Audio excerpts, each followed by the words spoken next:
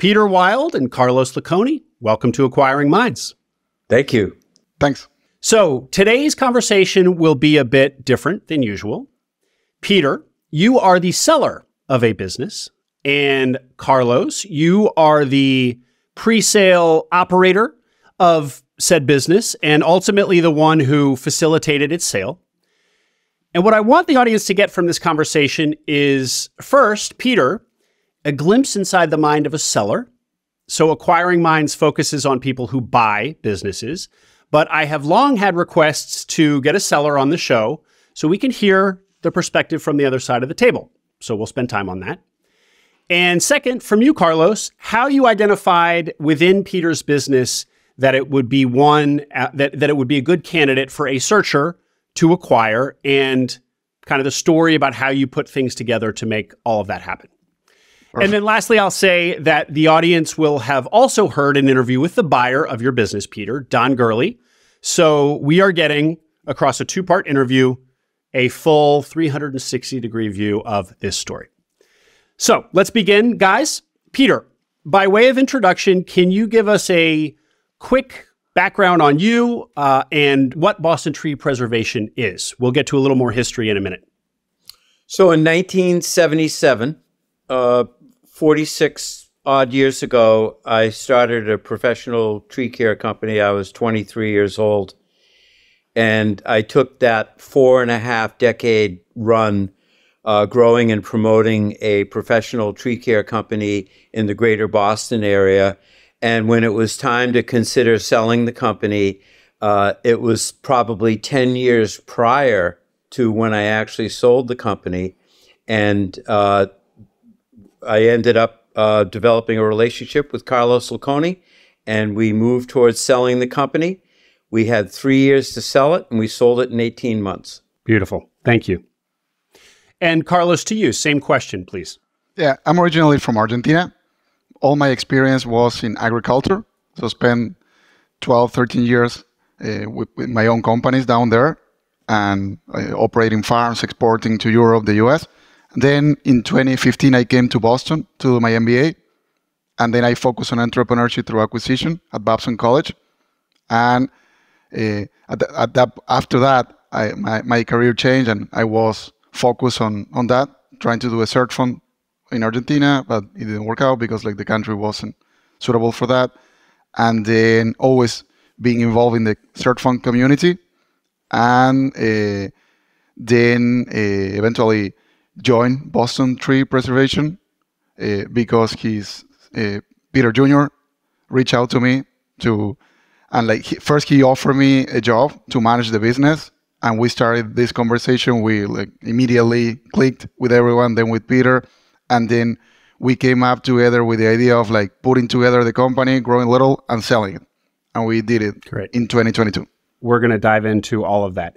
Carlos, back to you. So you said you came to the States to get your MBA. And as I recall from our pre-call, you really fell in love with the idea of buying a business, of ETA. You were at Babson. Give us a little more color there. So basically, I chose Babson College because of entrepreneurship. My idea was to do the MBA, come back, and continue growing my business. But my roommate, when I just arrived, the first minute, he was coming from investment banking and private equity and doing the whole career, and he wanted to do a search fund. So immediately he started talking about that, and I got in love with the concept. And then I picked all the classes for that, did my internship in Search Fund Accelerator, and then went to absolutely everything, all the events, conferences, and everything. And then I knew. When I knew the concept, I knew I wanted to do something related to that. And then, tried to do that, but I didn't have my visa at that point. So after an MBA, you get only 1 year, and the searching period is usually 2. So talk to traditional investors, and they would tell me, go to Argentina, do it there. And I would say, no, that country is not if you see the model, it needs to be in stable scenario. A business that's being stable, a country that is collapsing, is very difficult to find that. And then I said, I want to do it in the US. They said no. And then I ended up starting a subsidiary of my company here, of the Argentinian company, got my visa, my green card, all the stuff. And And then I was living in South Carolina. And I remember the first calls with Peter and Peter Jr. And when I started talking to Pete Jr. and Peter, I said, this is exactly what a searcher is looking for. It adapts like perfect for a search firm. So, and then I ended up moving back to Boston and continuing this process of growing and like putting the company together. So, Carlos, you fell in love with ETA. You kind of attempted search in a bunch of different ways. You talked to investors. You kind of considered doing in Argentina. Model didn't work. You came back to the U.S. You're in South Carolina, and the Wild duo, Peter Wild and Peter Jr. Wild, reach out. So to you, Peter, first, you were deciding to sell the business. What precipitated this decision? Well, that's a great first question to start with, because there's a difference between selling a business and closing a business.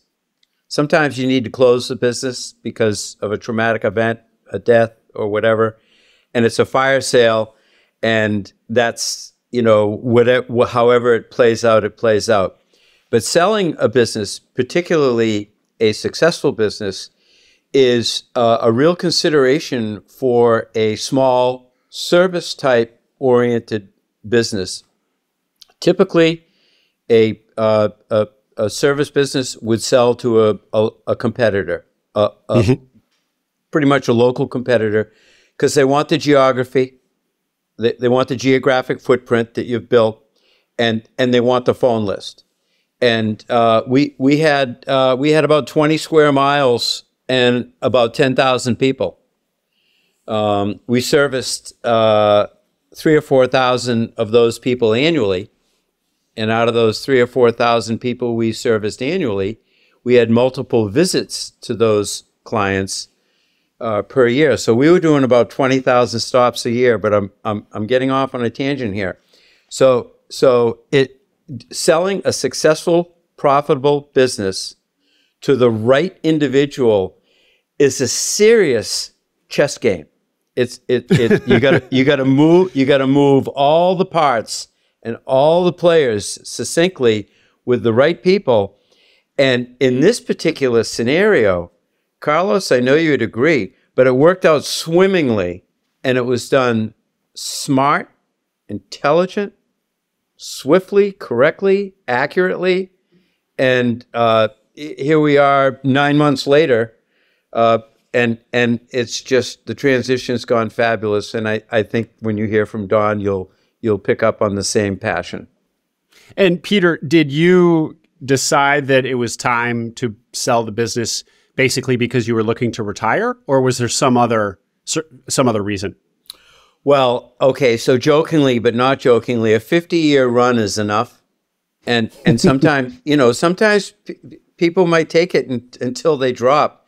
And that's just the personality type. But, you want to live several lifetimes in this one body if you can. And Carlos brought up the entrepreneurship, but I never thought of myself as an entrepreneur. I don't think an entrepreneur truly thinks of themselves as an entrepreneur. They just have a vision and they act on hunches, and some are successful and some aren't. And it's just what you do because you know your trade. But about 10 years ago, after the company was 35 years old, I started getting calls from competitors saying, if you ever want to sell your business, I'm here to talk. And so people would approach me and I'd say, okay, let's have a conversation and see what that looks like. But not to throw that process under the bus, because it can work. But what happens is you start analyzing, well, if you're only going to pay me this much money for the business, if I run the business for another 2 years, I'll make that money and still own the business that has a value. Right. So it's really kind of a tease. And so I never sold the business below value because I felt like I had to get out. And think of it, was a 4.5 decade run in an industry with employees who had been with me for over 40 years, over 20 years, over 10 years. So this was a well-oiled machine. I wasn't being tortured by customer issues, employee issues, geographic issues, equipment issues. It was just a well-oiled machine. And even though I had to put in a lot of time, I had a passion for the industry, so I loved it. I didn't mind keeping the business. So there were probably 3 or 4 attempts over a 10-year period where I considered selling to a competitor. And I was aware of the search fund concept, and I liked it. But I thought the search fund concept wasn't for a business my size. I thought it was for businesses that were of greater scale. And what I learned from Carlos was that there are people who live local, who have an MBA, who know the search fund routine, and they want to buy a job, and they want a local company, and they want the relationships with local clients in a local community, you know, the old American Pie story. And so this is on a small scale, the quintessential search fund purchase. And just for a frame of reference, can we get a sense of the size of your business where you said you thought it might be too small for a traditional search fund? How big is the business? It was on the lower side of a traditional business, and it was just on the border. So like couple of millions in revenue, and yeah. Okay. But like really good margins, and like, so that was like the when I got all the information, I said, this is exactly for like, it's like could work for a traditional search fund, but it was perfect for a self-funded search fund because it was on that side of the, but to your question, I just want to make it like a note. I asked the same question. How did you reach out to me? I'm in South Carolina. I'm from Argentina. And like, there's obviously like local people. Boston has like how many schools here, like, and the entrepreneurship through acquisition concept is. So I asked the same question you asked Peter to Peter Jr. He told me he used LinkedIn and put in the search for a job like MBA, Boston. I still had my profile in Boston, agriculture, search funds, entrepreneurship through acquisition. And I was like the only person. I mean, he had like other candidates, but like then immediately we clicked and like, yeah. Well, I guess, Carlos, I mean, all of those search terms would have yielded a lot of people. It was the agriculture that was the one and the Venn diagram that made you one of one. Yeah, I guess. one of I think there were 3, but like the other people were like not related to. But yeah. So I didn't realize that Peter Jr. didn't know you, Carlos. That it was cold outreach. No. When I saw the email, I thought it was like you get these things like it was written in like because Pete Jr. knew about search funds and like it was written. So when I saw that thing, I mean after being introduced to the concept all the time, I've been thinking like every time you see like a track or a company, you think, oh, is this suitable for a search fund or not? It's like automatically. So when I read that email and the explanation said, oh, this is like search fund material. But like, no, I didn't know Pete Jr. And I thought it was like not a scam, but like, like you get those messages in LinkedIn. Sure. But then like I saw that and I go, oh, immediately. Like, yeah. The first call was like 3 hours, I think, or 2 hours and a half. Usually that call is like 5 minutes, And like I just say I was doing something else. I wasn't even looking for a job, But then like I said, oh, this is like perfect, and like everything went like smoothly, and yeah. And let's 30 seconds on Pete Jr. How did he know what search funds were? Is he in business? Where does he live? Why is he the one doing all this? Somebody speak for him. The pandemic started. He moved with his dad, and then at some point he had explored the search fund thing, but he's more like an entrepreneur, but like traditional entrepreneur, not the entrepreneur through acquisition or searcher. So he knew about the concept, and that's why and when I started pitching all the ETA stuff, he knew that, and then we talked to Peter, and Peter's really smart, so like he gets it immediately, and then like the 3 of us they say, oh, this is what we're going to do. But Pete, yes, he knew about entrepreneurs through acquisition. And but he had like his own startups, and he didn't want it to. The first question I made like why aren't you taking? Why aren't you like taking over this business? And well, he had other issues, but it was like all like considered, like pandemic. He's living with that, and like talking about the business, and then like they say, yeah, let's try this, and they reach out to me, and yeah, great. Peter, that was really interesting what you said about when you'd be approached by competitors locally and you'd have conversations about selling the business, and by you saying, well, I could just work for 2 more years and basically generate the same amount of money for myself and still own the business. So that translates in our world to they were offering basically a 2x multiple on your annual cash flow, more or less. Does that make sense? Oh, I'd say half of 1x.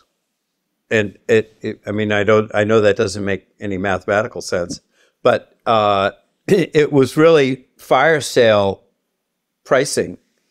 And, most successful service businesses don't sell, because why would you sell a cash cow that's a well-oiled machine that's running swimmingly? You'd think it would just carry on and carry on and carry on. My children were not interested in the business, and that was all well and good. It's really interesting watching children who have grown up in an entrepreneurial environment, and so my children were never afraid to take a risk, never afraid to make a gamble, never afraid to be geographically stuck in an area, never afraid to try this or try that.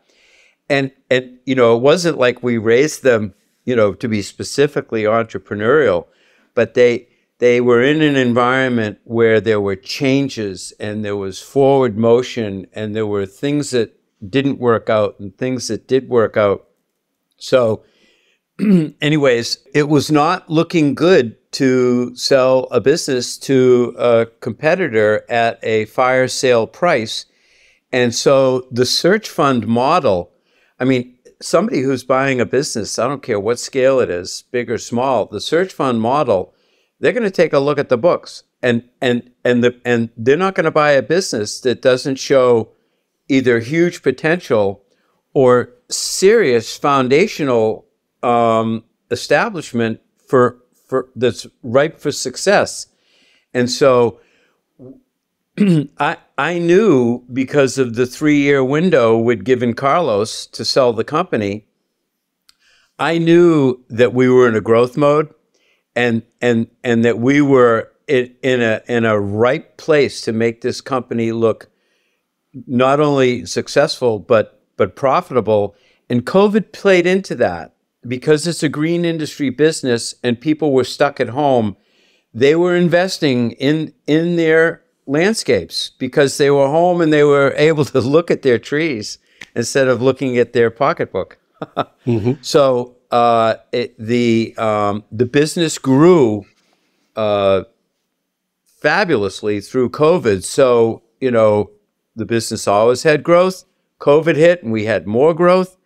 It was established in a geographic greater Boston area for 46 years. Everything was green light.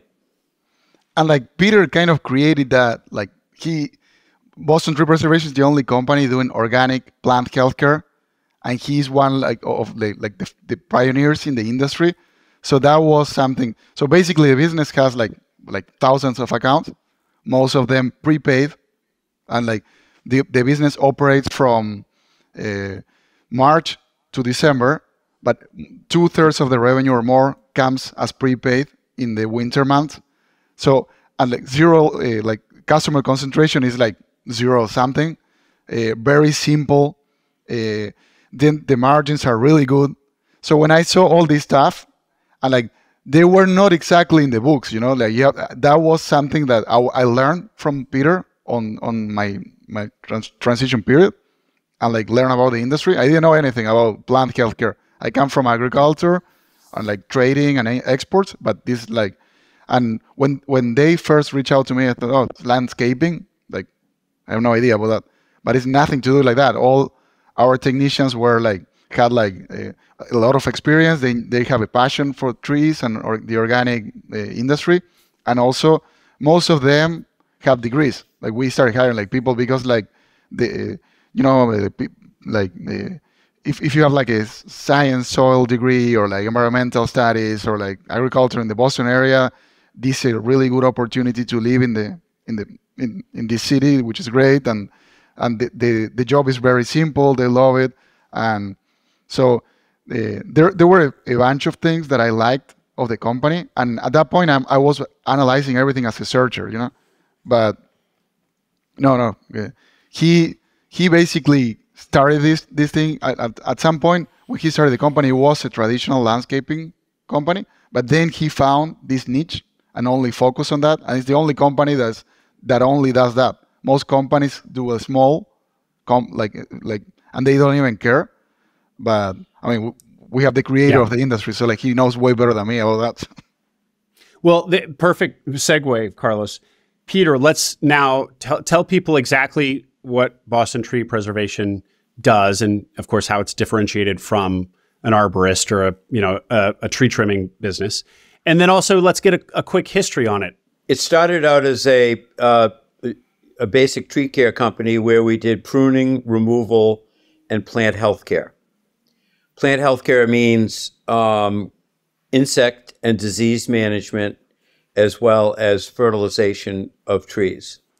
So as time went on and climate started to change, the pressures in the urban forest, because imagine you've got the forest that obviously maintains itself to some degree. And then you've got the urban forest where you've got trees that are planted along streets, they're planted next to sidewalks, they're planted up against foundations. There's a disrupted water table that distributes their moisture content. So trees in the urban forest are under a huge amount of stress, and people think of them as statues where they're really living entities. And the tree that's above the ground is really just a barometer of the health of the root system below. So when a tree starts to decline or develop deadwood, the root of the problem, no pun intended, the root of the problem is in the soil health. So I learned, and my entrepreneurial side came out, that if I focus on organics, because when you're dealing with Mother Nature, the synthetic world doesn't work. Synthetic works in agriculture, sort of, or we wouldn't have the food supply that we have. But in the urban forest, it's all about repairing the soil. Here's a question for you, Will. How many years have we been raking leaves in the urban forest? Well, for the duration of my lifetime, so at least since the 80s. Yeah, so we didn't start recreating in society until the late 1800s. And so for 100 years, we've been raking leaves. And the reason I use that as a little test is because that organic matter, trees are autotrophic. They make their own food, and we rake it away every year. So how many years can an urban forest tolerate the removal of its food? Mm-hmm. So I happened to come along when the urban forest experienced sprawl. Trees were more impacted by stress. Soil was poorly managed, and I started seeing the decline of trees. And just because of my knowledge and passion in the industry, I learned that by improving the soil health, the tree would improve. Not only would the tree improve, the insects go away, the disease goes away, and the tree thrives. Or the tree can tolerate it. So I developed organic soil amendment programs, including worm farming, for the foundation of our nutritional amendments. And so we were the only game in town that was taking this approach. And so when our customers would talk to us because they have questions about their trees, the language that we spoke about what we were going to do to their property was different than anybody else's conversation. So I really felt like I had no competition. So we set our pricing standards. We conveyed our passion for the health of the landscape.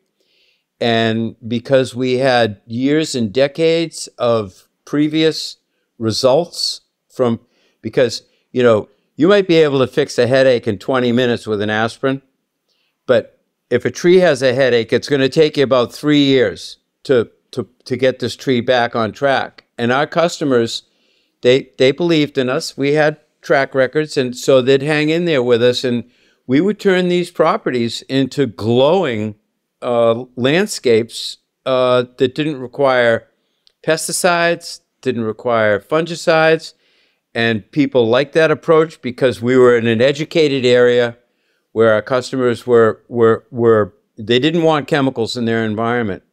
And we were years ahead of them in our programs to fulfill that need. And the beautiful thing is, once our customers came on board, that was it. We had a customer for life. Mm-hmm. We're actually working for the grandchildren of our first customer base now. Mm-hmm. Well, I have a lot of follow-ups there. One thing I want to do with all that, Peter, is contextualize it a little bit. So to be clear, you, as I recall from our pre-call, you started as a young guy, but even more history. Industry history for tree service is, when you were a young man, it was the local, policemen and firemen who would take down your tree for you. You know, so it wasn't kind of a formal industry. You kind of started similarly as kind of an amateur, just doing traditional tree work, taking off limbs, taking down trees, developed a passion for it, studied it at UMass, right? Yeah. And then went into the industry, again, kind of as a traditional tree service business.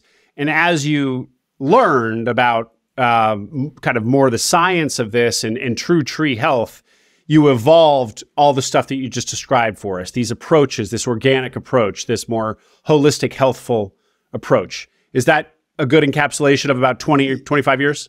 Yes, thank you for filling in those blanks for me. But yes, and that is kind of interesting to have been a part of an industry that started out as, you know, a vocation or a hobby. You know, the moonlighting policeman or fireman would cut down the dead elm trees. When I started in business, all those elm trees were dying from Dutch elm disease, and there was a lot of tree removal going on. And that's a whole nother conversation of the evolution of the urban forest and certain tree collapse. But when I first started out, there wasn't the level of competition locally because it was a new industry.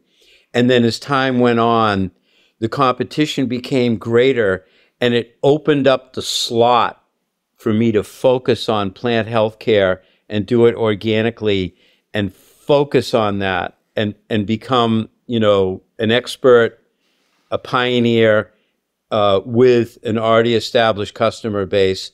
And then you have the climate disruption that fed into that.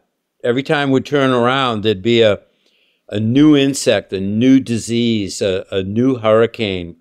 It was really fascinating as a person in the industry to watch it unfold. And all of this, your pioneering days when you're evolving from a traditional tree service business into one who's taking this organic approach to things, was kind of 70s and 80s. As the wider culture itself was kind of opening its mind to organics, right? That's kind of all in that time frame. Yeah, and let me just try and create a synopsis of a brief picture. But so you have these hurricanes that come along and knock down valuable trees in a community, and people get tree awareness. And then a couple years later, you have an insect infestation come in, like the gypsy moth caterpillar that defoliated over half the state of Massachusetts for about 5 years in a row. This was a big deal for homeowners who had trees and landscapes. And so the only way to really rectify those problems and get the urban forest back on track was through soil health and treatment. But during those particular times, the organic movement, you know, people wanting to get away from chemicals, it was becoming evident that DDT and chloridane and the pesticides used in the environment, and True Green ChemLawn had been around for, had started, and for 5 or 10 years, people had been putting synthetic stuff on their lawn to make their lawns look good. Mm-hmm. And so people started to develop an awareness, and one of their first questions would be, do you use chemicals? Because we don't want any chemicals in our environment. My child has a health issue, or my spouse has a health issue, or we just don't want chemicals in the environment. So as much as I'd like to see myself as an environmental steward only working organically, I was almost forced to move into that direction because I went with the demand of the people. Mm-hmm. Yeah, the market was kind of leading you there. Yeah. So the audience here is going to be business minded too. So just to get a picture of the business itself, do you also just become the landscaper of your thousands of customers? Are you also the landscaper, or do they have a traditional landscaper in addition to Boston Tree Preservation? They have an additional landscaper, but in the early years, the opportunity was there. Why wouldn't you take an extra $250,000 of revenue coming into your young growing company and do some landscape installations and some hardscape stuff and lawn care?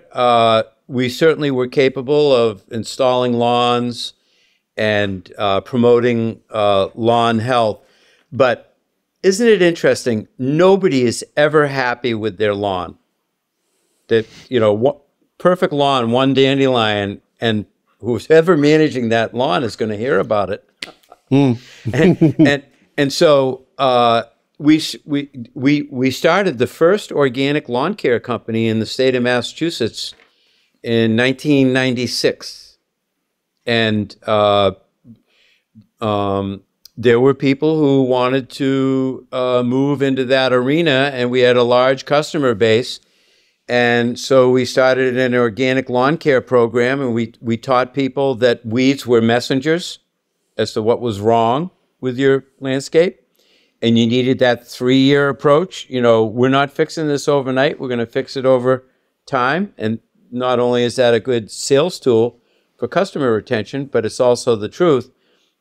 And so we started an organic lawn care company, and it was so successful that the person I had running it wanted to buy it, and I sold it. Can I do a little like some background?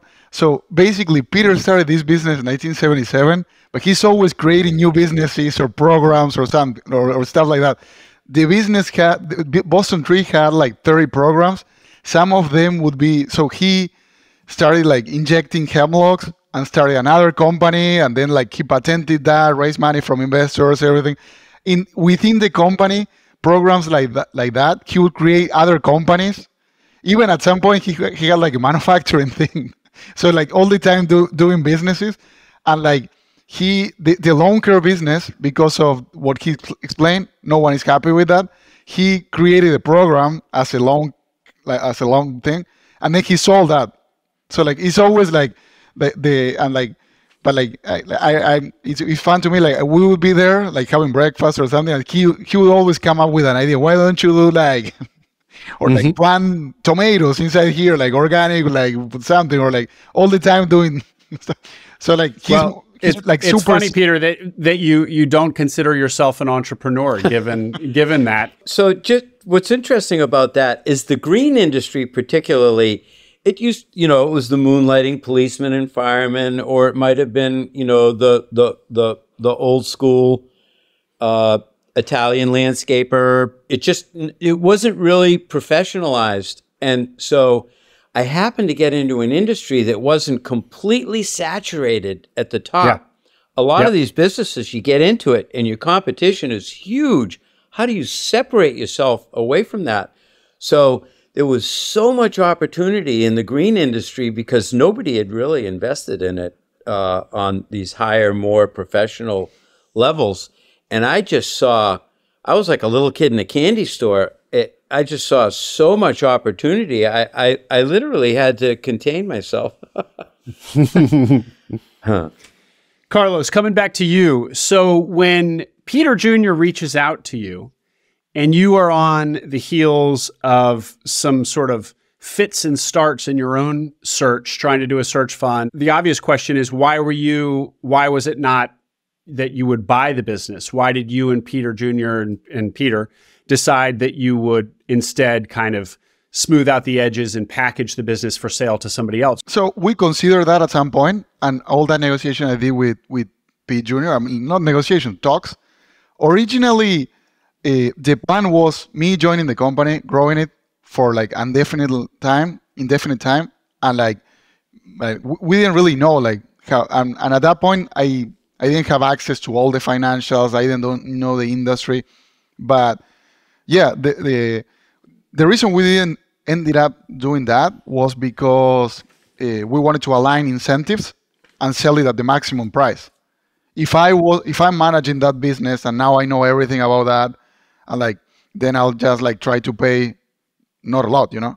And that what we thought, and that was one of our initial conversations, and that's why we say, okay, we're selling to someone else if we sell. So what I'm gathering is that the Peter, father and son Peter, saw that there needed to be another few years here. I think to Peter show more growth. At some point, he wanted to continue forever with the business. I think we had to convince you, Peter, at some point that, okay, it's the right time to sell it. You had the idea. I mean, you've been approached by competitors, and like while we were operating the business, we would have calls with like the huge competitors trying to talk. He never wanted to sell. So when I tried to like reach out to strategic buyers and like to give, he wouldn't like that. He would say, no, these people will come, like fire all the employees, put their own things, like Boston Tree as a brand disappears, which is true. But remember, Peter, at some point, like we didn't really have like, I had this plan of like selling it, but like we didn't have like a timeline.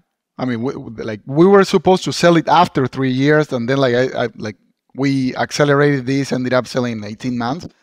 But to your question, I think we wanted to align incentives, and we wanted to sell at the highest price possible, you know. But also, I'm trying to understand why, when Peter Jr. approached you, why he didn't approach you to buy the business. So it sounds like the Peter Sr. and Jr. decided that there needed to be some years there where there needed to be additional growth, maybe professionalization, to kind of mature the company and prepare it for sale. So that's where Peter, your thinking was it's not ready for sale yet. So we need to find somebody to bring it in to prepare it for sale. I don't know that I thought of Carlos as an individual who would buy the company.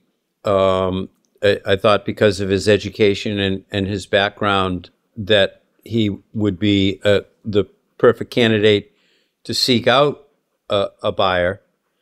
And it was great that he had the background in the industry, so he kind of knows the ins and outs of personalities, possibly, and some of the obstacles. But I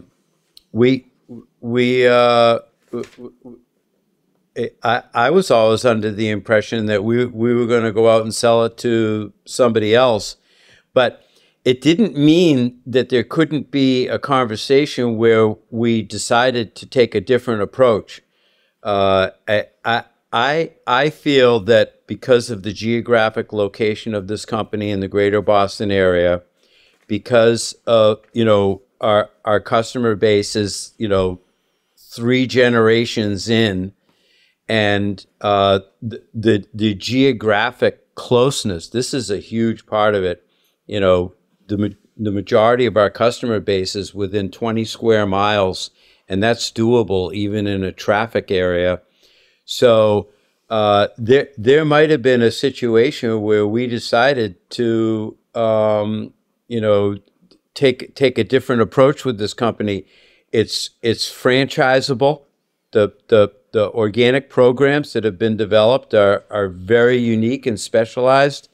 Somebody could take this business concept and start it somewhere else, and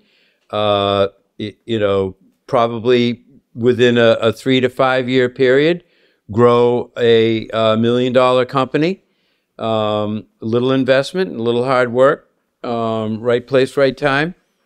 So we could have gone in that direction by saying, hey, let's franchise this. Carlos might have come in with that idea. But the gentleman, Don, who bought the company, I think he, and you'll hear this from him, I think he saw the whole package. He saw lean and mean, and he saw the ability to grow either locally or potentially nationally. Well, speaking of Don, Peter, one thing I also want to get from you is as I've heard you talk and I've heard Carlos talk about, what an entrepreneur you are and what a pioneer you are and an originator of ideas in this world. And your clear depth of knowledge and your own kind of discovery. I'm not trying to flatter you. I'm trying to paint a picture.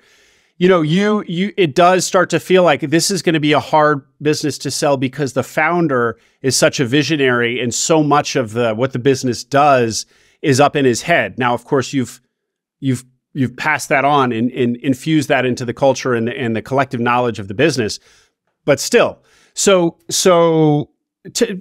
to me about, and you had mentioned earlier, like finding the right individual was going to be the key when you really started thinking about selling this business to a person. Finding that person was going to be really hard. How did you think about that? Because there's not going to be another Peter Wild out there.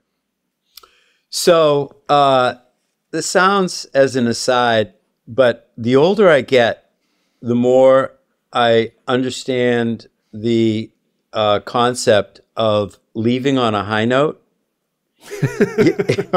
You don't want to be the last guy at the party that they're booting out the door. So I had, really, I started professionally in 77, but it was when I was 19 years old, 1 year out of high school, that I chose. And it's interesting because they say most people can pick their career path at that 17, 19-year-old age, just before the frontal lobe gets developed and you've still got some passion for things.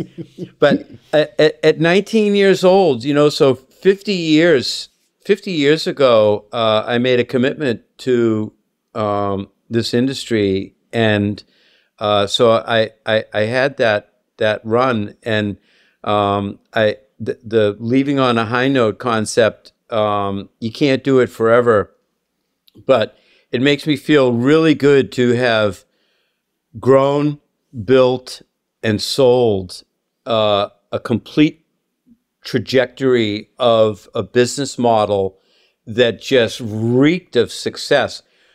I'm not Bill Gates, right? But I had a good run, and I had some ups and downs, but I just feel blessed to have been an American with opportunity and have taken advantage of that in a positive light and succeeded in that. And so the transition as to how it got sold and passed on has gone swimmingly. So it's really very, very positive, and I'm proud of that.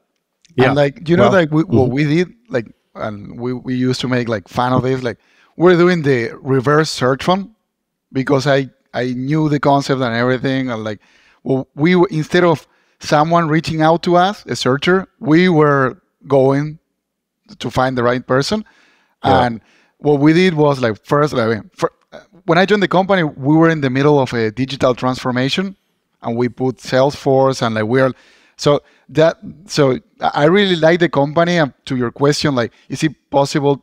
Those were questions that I was having. Is it possible to replace Peter Wild in this company? And one of the things was that the company's been growing stably for 20 years, and he was the CEO of another company.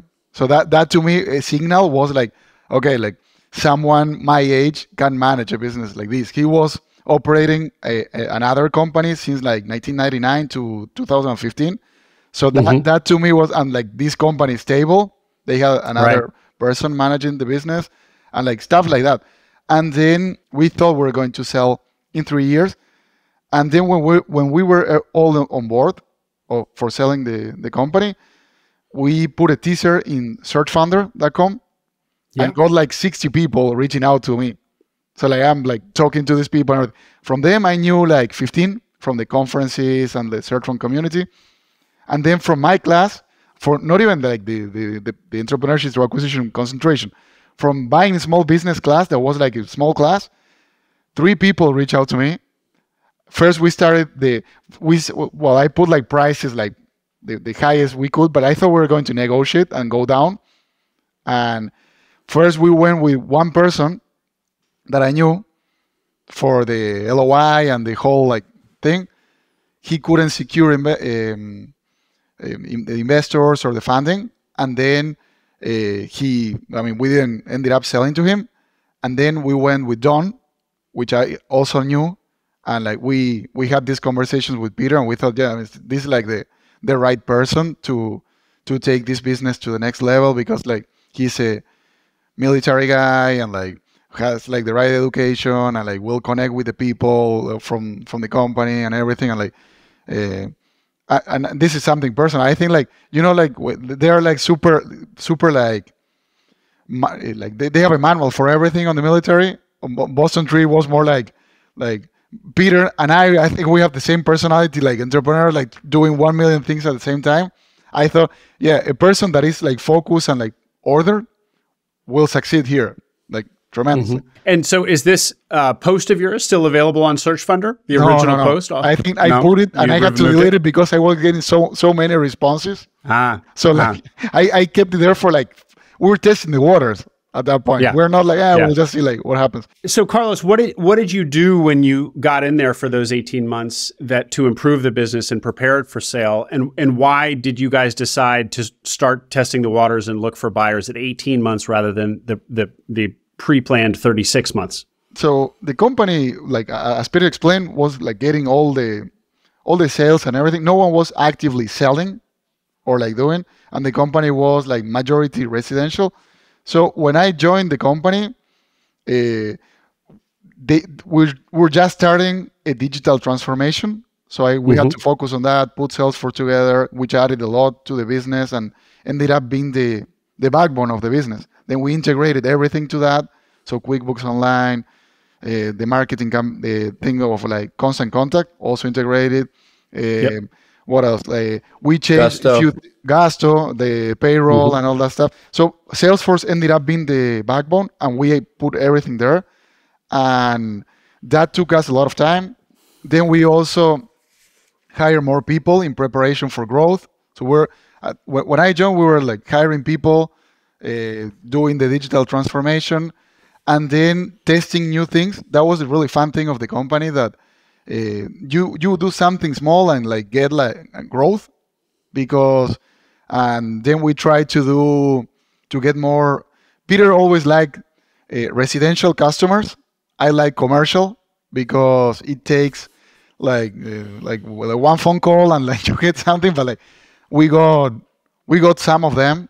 We did like some colleges, campuses, and then Peter got the Boston Common at some point. That was amazing. that was one of the last, like before selling, the company was almost sold, and we went together, me and Peter driving a truck and like spraying. That was I like before the day that was like so fun. Yeah.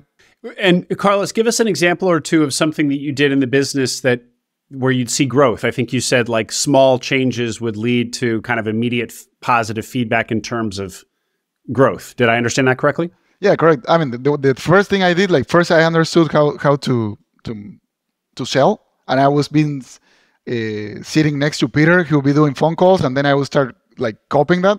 One thing we did was like put that in, this website, Angie Leads, Angie's, like post it there. Started getting 1 million things, and I would I use that as a testing, because I didn't want to like you know, all the search from the literature says like for a year, don't sell, just learn the business, sit there.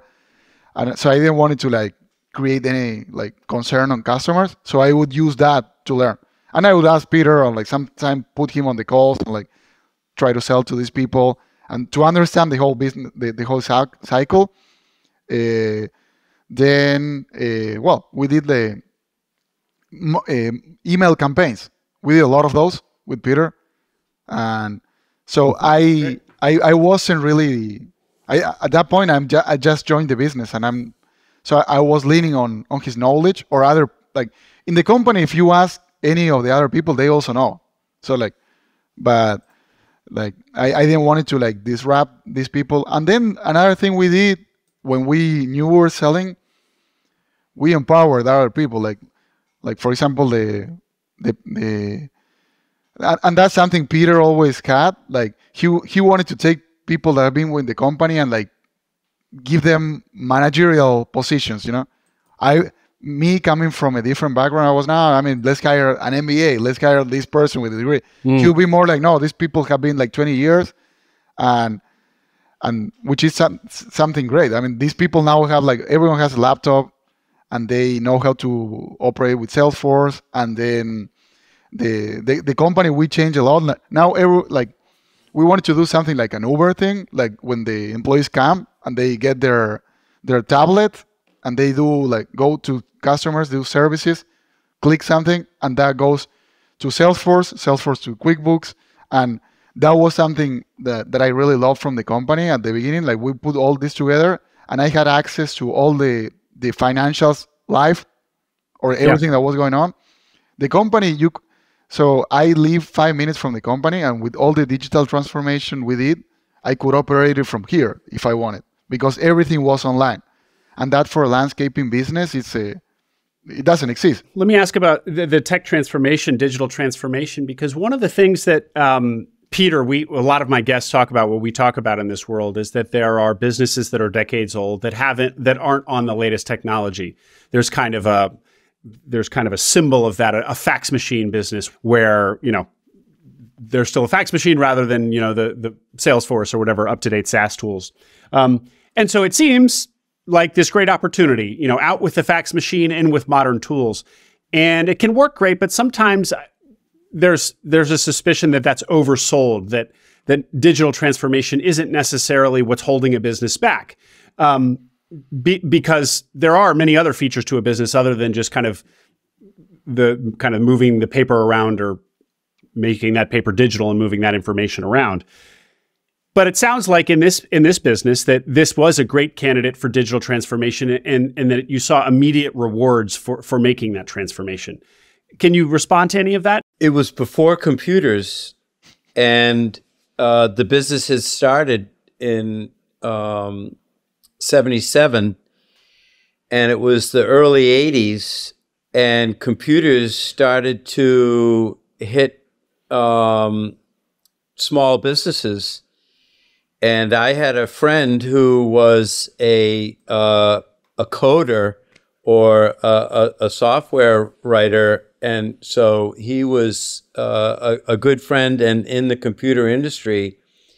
And this gypsy moth caterpillar hit the state, and it was out of control. And so you had to go from keeping track of hundreds of customers to thousands of customers, and like the dentist notifies you when it's time to get your teeth cleaned, we had to notify people when it was time to perform certain services on their property.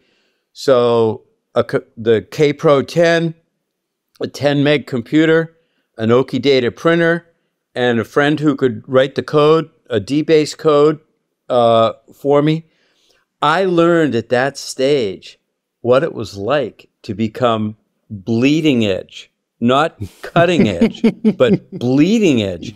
And I'm going, wow, if you want to grow your business successfully and you've got a friend who's in the industry and you're willing to make the investment into being bleeding edge, I was 100% for it. So I had a 40-year run with this individual who, as an aside, wrote my programs, helped me take my ideas, the things I wanted to keep track of. It was Fox Pro. We had a Fox Pro D-based system, and you had to write every bit of it. And so we just kept massaging it. And I took an over a 40-year run with one software package that completely ran my business swimmingly. And I'm going to step out of the box for a second. So you remember when the airlines went down last winter? What was it, Southwest? Mm-hmm. The airlines went down, and they couldn't manage the flights, so they shut down the industry for a couple of days, and it sent everybody in a tizzy. The software program that they were running was Fox Pro, that was like 40 years old, and they'd never really bothered to update it. But that's how fabulous this D-based program was for making your company bleeding edge. And so it was time to leave that database because computers couldn't talk the language anymore. And he was dying. The Fox, when I joined the company, the software he had created was dying. So it was I couldn't even open that thing. Like, I'm like from the and that's 80s, why the airline shut down. And then at some point we had so Peter wouldn't go to Salesforce, and he would just continue operating on the 80s software. My staff loved the old software program because it was custom made to exactly how we ran the company. But we made the switch to Salesforce. Anybody you talk to, hey, it's great because you could. What's good about it is you can do whatever you want with it. What's bad about it is it's a lot of hard work to get there. Yeah. But so I've decided to go bleeding edge, and so we went with Salesforce, we went with Gusto, we went with SmartBooks, Constant Contact. We decided full Magilla that we were going to change this company to. But how many attempts it took you, Peter, to get? Because to leave the Fox system?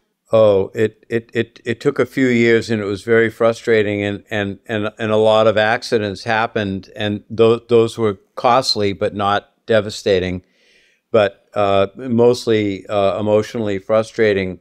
But with Carlos on board, and my son, and this whole new generational concept, and then I instigated into that concept telehealth, because telehealth became so popular during COVID with human health.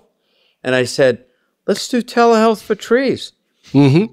And so I'm starting to stray, but it's interesting. But even your 85-year-old person knows how to take a picture on a cell phone and text that picture somewhere else.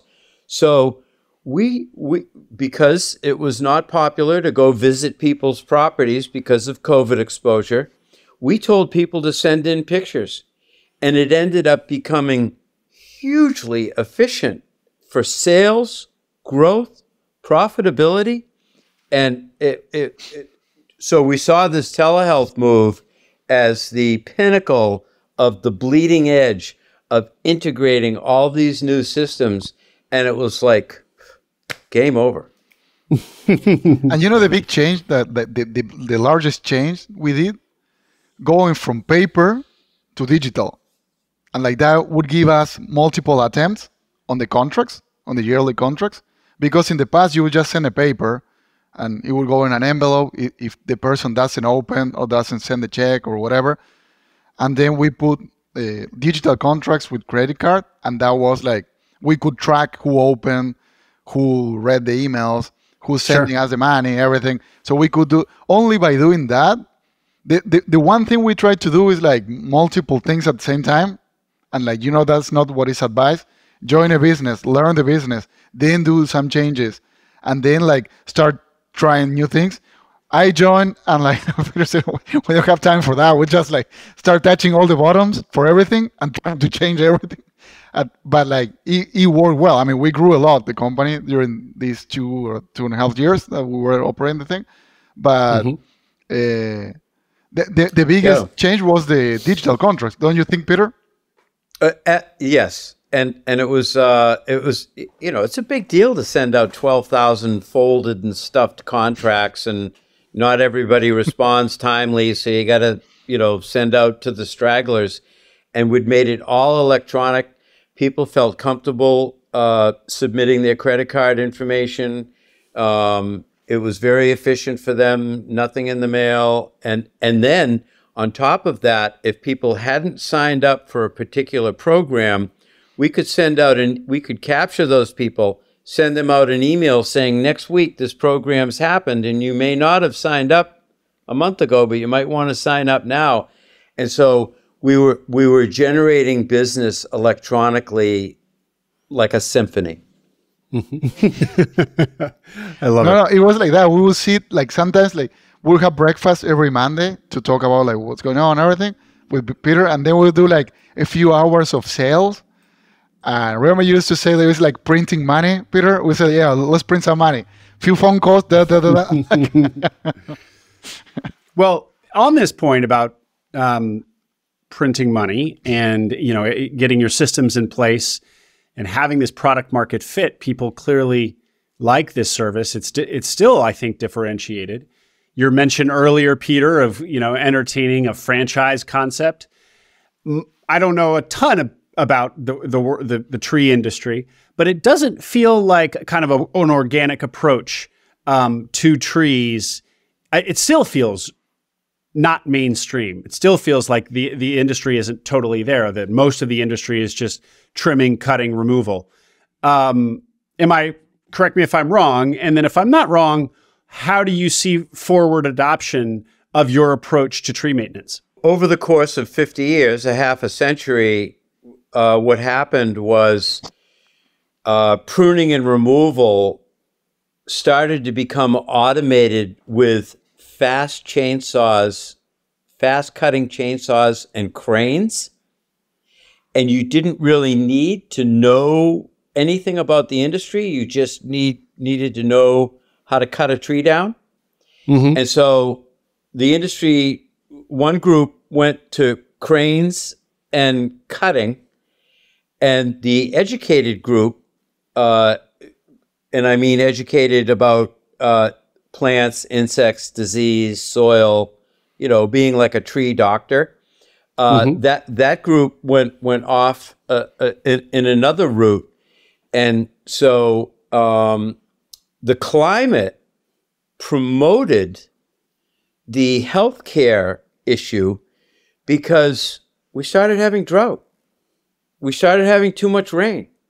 We started not having snow in the winter. That's hugely impactful on plants that require frozen ground and a dormancy period.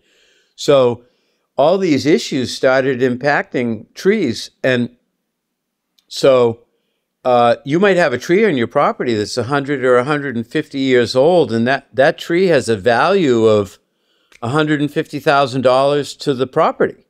And so your educated homeowner would know that. So when the tree's health would be impacted by an insect, a disease, or decline, they'd call an arborist, and the arborist would say, we got to get this tree back on track. And then you would pull the natural tools out of the toolbox by improving the soil, improving the health of the tree, and getting it back on track. And so this was our customer base. They were people who were proactive about protecting their investment. And that was our niche. And do you see that I assume that trend has kind of only continued? I mean, the world is much more environmentally conscious, organic conscious, Whole Foods on, in every city now, sort of thing. I know you know the Boston market extremely well, but I'm just curious about the opportunity for a business model like yours elsewhere. Well, wherever there's trees, okay? And what's interesting? It's not really about the financial demographic of the area, because some of our most sincere, valuable, proactive customers were the people who might not have been able to afford much, but they love their trees. Mm-hmm. There's passion there. You could have a magnolia that your widowed husband planted 50 years ago, and you're going to do whatever you can to. It's sort of like saving the cat, or the dog. Yeah, it's a pet, and it's alive, and I love that. So and what better client than a plant? So I don't know that I'd want to be a human doctor, but I love being a tree doctor. Guys, I want to start wrapping up here. And Peter, I want to hear a little bit more from you on the psychology of selling.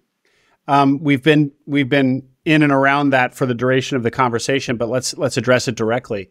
We as business buyers, people listening to this podcast, often think about, when we're thinking about the psychology of the person on the other side of the table, that this is selling your baby. And you seem like a great example of this, Peter, because you are, this is really an extension of you and your vision. You were a pioneer in your industry. So I feel like it might be even more so that Boston Tree Preservation is your baby. Although on our pre-call, I felt like you had come to terms with selling it. So talk us through, for the buyers out there, give us a window into how you think about selling this business, this 40, 50-year-old business. Well, there's the financial aspect, and so let's put that all to the side, because it's really not about the finances, so to speak. So, have you ever heard the expression busman's holiday? No. So, what does the bus driver do on his vacation? He takes a bus somewhere, right? So I think that the way to transition is not to start playing golf or buy a boat, but the way to transition is, once you have a passion for the green industry, working with the soil and plants, it never goes away. So I have a farm that I converted to a tree farm, and there's really no money in farming, but I'm able to transition my passion into propagating and growing plants. And so that fulfills that inherent need of working with nature. But I don't mind leaving the I don't mind leaving the management. I was a good manager, and I was a relationship builder with clients and a relationship builder with employees, and that contributes to part of the success. But at this particular stage, I get to free myself of the day-to-day responsibilities of business ownership, but yet stay in touch with, the passion of nature and its promotion. But specifically about the entity that you've built, this business, you've addressed scratching the itch of doing the work of working with plants. But the idea of this entity, this family, this business, this brand, this presence in the community, this way of approaching plant health, handing the reins over to somebody else, it sounds like you're fine with doing that. The time had come and you're okay with it, because just to kind of anchor a contrast here, others might not be willing or able to let go of their business. I think that I've lived a few different lives in the industry by growing and changing and developing, and so this is just the next thing.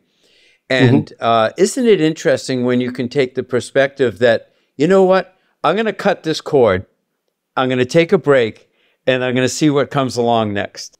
It's the sense of possibility and uncertainty. It's a great feeling.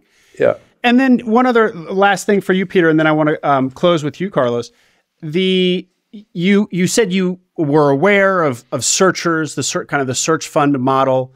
And I think you said that you liked the idea of kind of a younger and enterprising entrepreneur who's willing to buy a job. Can you elaborate on that? Like, why do you, how do you see searchers? Because that's who's listening to you right now. And we think a lot about how we're received by sellers. We'll send emails and say, "Hey, I'm, somebody that wants to buy a business, and I'd like to talk to you about buying your business." And sometimes the recipients of those emails, the sellers, the owners of these businesses, are like, "What? Who are you?"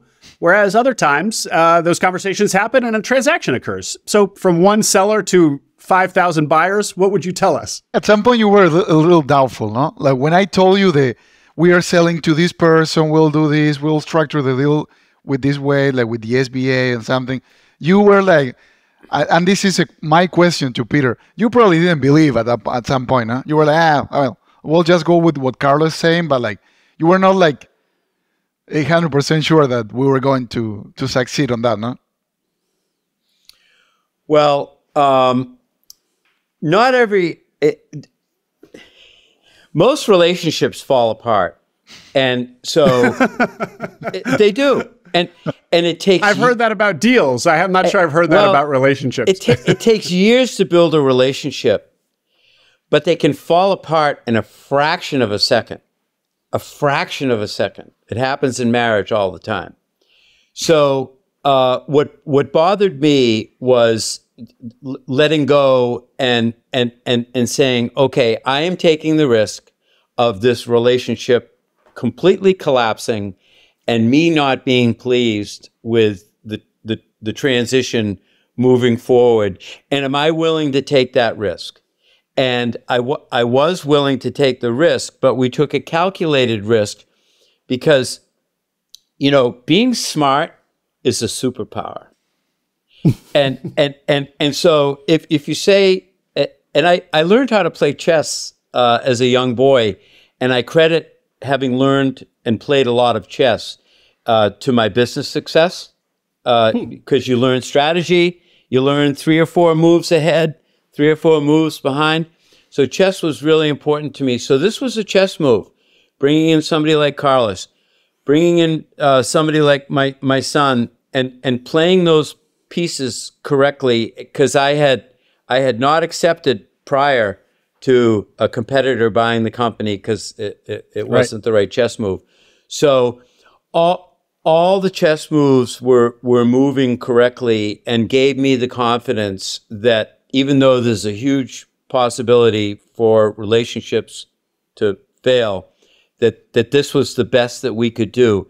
And here it is. It's been 8 or 9 months, and I am shocked at how swimmingly, and I think Don will share the same thing, it's just gone, it's gone fabulous. And I credit that to all the players. I credit it to being smart and taking advantage of that superpower. And so because the team of all of us are relationship builders, Don with his military background, knowing how to keep the troops moving, knowing how to keep it together and being smart. So we were smart, we made the right moves, we had the right people, and we cared.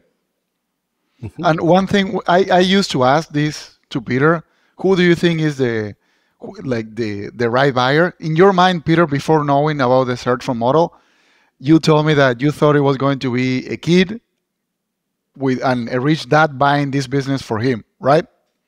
Am I correct? Yeah, I thought that. Before then, so I would ask him, who do you think is like the right buyer for this? And he would say, no, I think it'll be like a really wealthy man buying this business for his kid. And and then not the search for the searcher or whatever. And then he was always against strategic buyers because of the legacy, the brand changing, keeping the employees. Of course, I mean, we remember we were approached by one of the big companies, and I wanted to entertain the conversation, but said no, not even entertain that. At some point, he's fathering the people in the company. I think, but there's people that have been working there for 45 years. So to him, it's very emotional. It's not so. all that stuff Yeah. that we read in the literature for search fund was there. It's right. So Carlos, so having now immersed yourself in ETA as you were kind of doing your own search and exploring it, and then ended up kind of doing this quote unquote reverse search fund and working closely with Peter to get into his business, see his business, help digitally transform it, improve it in other ways, package it for sale, and get inside Peter's head and understand seller psychology. And then also having negotiated with two potential buyers, ultimately ending with Don, and understanding the buyer perspective so well as a one-time kind of buyer yourself. Any takeaways for the audience about how to think about ETA? Is there anything that you observed that isn't in the literature, isn't already on the podcast? I think you have to analyze the owner, the business owner, and how he lives. And that was the first thing I did before joining BTP and before partnering with Peter and everything. I think you like, and this is something like qualitative or like from your gut. You have to meet with the owner and see how he lives. Because basically you are taking over that position. Huh? So when I met with Peter, we came from South Carolina, came here, met him and his son. We went like for dinner multiple times, and then like I think we went to his farm and everything. And I knew his story. That I thought like, would I like to be so very interesting life, and like then like that's what like, I think people need to check. Like you don't want to buy a small business where the owner lives in a shed and like drives a van, you know. Like when I saw Peter, I mean, he has like beautiful farm in Cape Cod and like trees, and then we like his life was really interesting. He's traveled the world, starting multiple businesses. He has a good family. I mean, he likes a lot of, like, I like cars, he likes cars, like, so he will show me his cars and like the motorcycles and everything. Yeah, I mean, this is like totally, I think you have to analyze that. Like, you don't want to buy like something that is like amazing in paper, but then you see like an HVAC owner driving a truck, like a van, really old van, and he lives in a shed.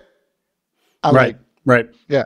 And I don't know if I'm being politically correct, but like, you know, with Peter in the first like 5 seconds of our conversation, I knew like, oh yeah, right. Yeah. Well, I think we can tease that out a little bit, because there's a couple things you're looking for in the owner seller, which is, first of all, do you like them? Can you work with them? Is there chemistry? That I think we knew. But then there's also kind of like, you know, seeing their lifestyle as a proxy for how much money they've made or is coming out of the business. And so the third piece is kind of the X factor of like, interesting life. Do you admire this person? Do you admire the style of life that they have? Not necessarily do you want to be them, but do you that? I mean, do you kind of admire what they've built and because this business has facilitated the life that they've made, and so this business could afford you the same thing or something similar. And it also is just a reflection on if the founder, seller, owner is kind of interesting. That probably says something too about the culture of the business. You know, he's probably put in, some of that has trickled down into the business itself, and of course, culture of the business is going to be important. So yeah, I guess breaking bread with the seller and seeing how he lives or she lives is a proxy for a lot of different things. Anything that we didn't touch on, gentlemen? We're a little over time, but if we forgot something, let's make sure we air it. The old standby is my parents told me that money didn't grow on trees. so I thought I'd give it a shot. But so many puns in the tree industry. I had no idea. But you know, I started out liking what was interesting about chainsaws and loud noises and sawdust in your face. I started out, you know, liking what was Neanderthal about the industry, but once I got connected to it and developed a passion, it was just an unbelievable spiritual, if I dare to use that word. It was just a spiritual business ride that reeked of creativity and marketing and relationship building and, you know, fun trucks and fun equipment. And so I feel truly blessed that I stumbled into an industry where I could develop passion. And I think we're all very bright people, but I don't think that we realize how bright we can be. But when you're given an opportunity for the intelligence to come to the surface and be creative and artistic and touch things and grow things, there's no better experience in life than to have that opportunity. So I feel blessed. That's so well put, Peter. And it's something that I've thought about a lot, is that those people who really excel, it's often because their circumstance just happens to overlap with the innate talents that they have, just through some fluke of fate. Exactly. And lucky them, because what a gift to your unique set of talents find their outlet in something. You live in the right time, in the right country, with the right resources to see those talents flourish. It's really just an alignment of stars that few people get to experience. So that's wonderful. Good. And you know what's been great? That we did the whole loop, like joining the company, partnering, selling it, and that the relationship is still like, I mean, I talk to Peter like every 2 days on the phone, you know, like we're buying each other like lottery tickets and like stuff all the time. That's like, that to me, more than the monetary thing or like the money thing, that we were able to like maintain this. It's been 9 months, and like that to me has been great too. Because, that's good. That is great. And I have to ask, that raises the question, how much are you guys in touch with Don, the buyer? So I am still here like 5 minutes from there, and like every time he needs something, I am like there.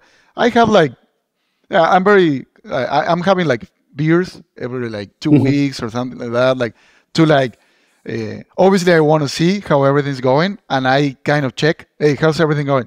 I mean, if he's not reaching out, it means that everything's going well, but and it is.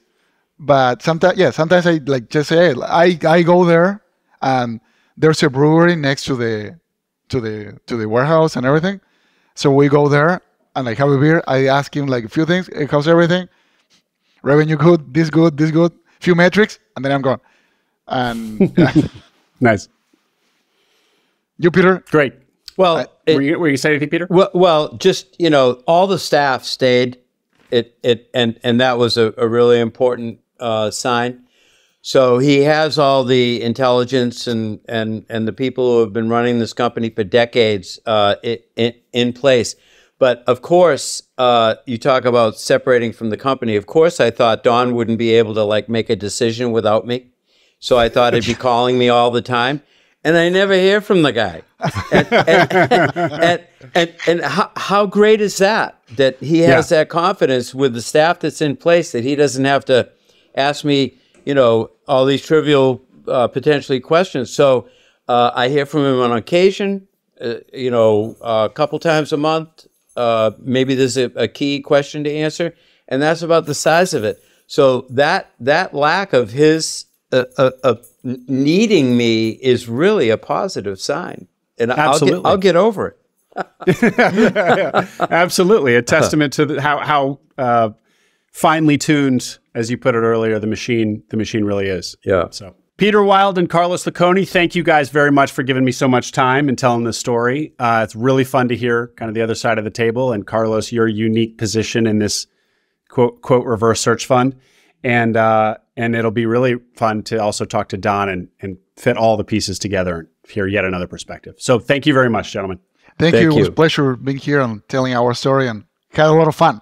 Always. I mean, with Peter, always everything is fun. That's what That's right. And not every relationship has to fall apart. I hope you enjoyed that interview. Make sure you subscribe to the Acquiring Minds channel below. We are now publishing twice a week, so tons of new interviews and stories to come. Stories that will help you along your own path to acquiring a business.